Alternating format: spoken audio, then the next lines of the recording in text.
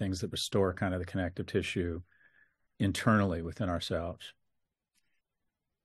I appreciate and celebrate all of that, and especially the focus on the connective tissue and national service.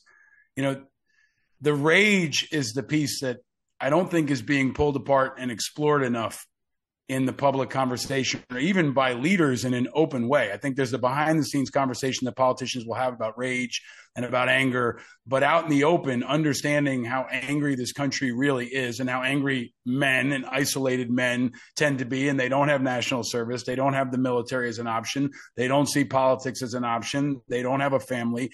This show used to be called Angry Americans, right? That's where we started, because we saw this. I saw this anger and I wanted to channel it. You know, everybody's angry, but what you do with it is a choice. Mm-hmm. And we've tried to encourage people to put that into positive solutions.